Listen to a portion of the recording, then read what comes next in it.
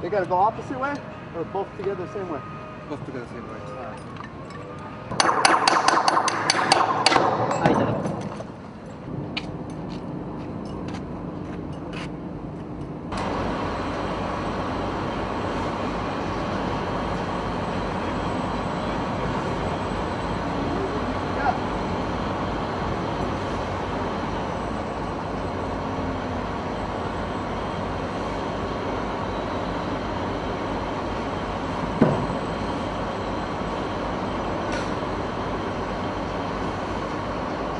The project you see here is being constructed for the Los Angeles Department of Water and Power.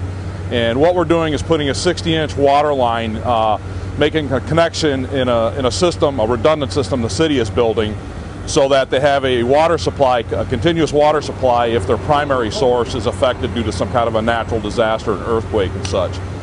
And the project consists of 2 deep shafts, approximately 75 feet deep, and a micro-tunnel between the shafts, which is about approximately 400 foot long. What's unique about the project is the depth of the excavation, the very tight confines of the project site itself, and the soil conditions.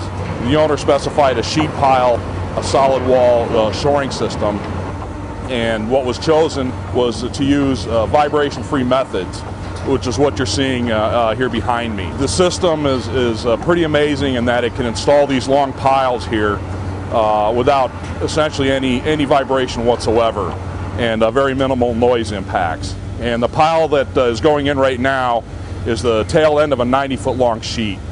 These are some of the longest sheets that have ever been driven with this type of operation, and so far it's been very successful.